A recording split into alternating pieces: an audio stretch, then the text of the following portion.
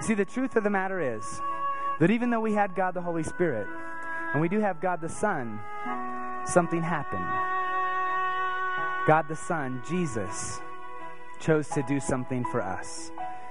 You see, the fact of the matter is that we've all messed up.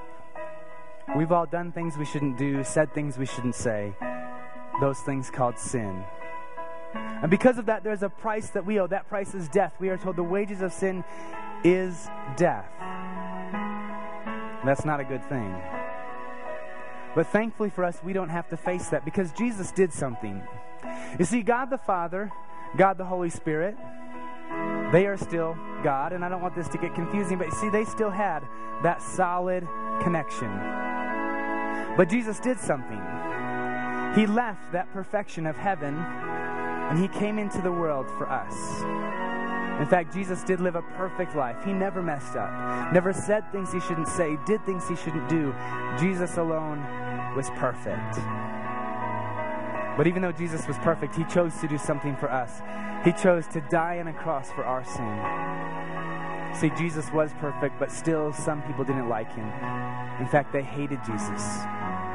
They began to spit upon Him, to beat Him.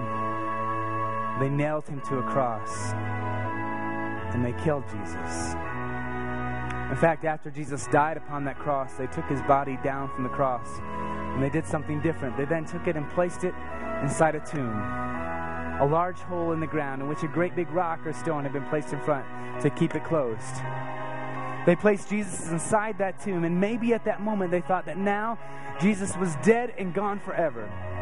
Maybe at that moment they thought that now we no longer have to think about what Jesus said to think about or live our lives the way He said to live our lives, because now Jesus is dead.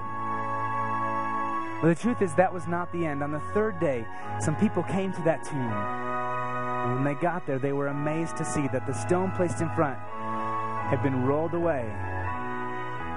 And they looked inside that tomb, and when they did, they noticed that Jesus' body was no longer there. The amazing thing is that Jesus did die on a cross for us, but He did not stay dead. The fact is that He rose from that grave. In fact, the Bible does tell us Jesus rose from that grave. In fact, He even ascended right back to heaven. And because Jesus did that for us, we can know that He died and He rose from the grave. We can choose to serve a living Savior. We can choose to make Jesus number one in our life.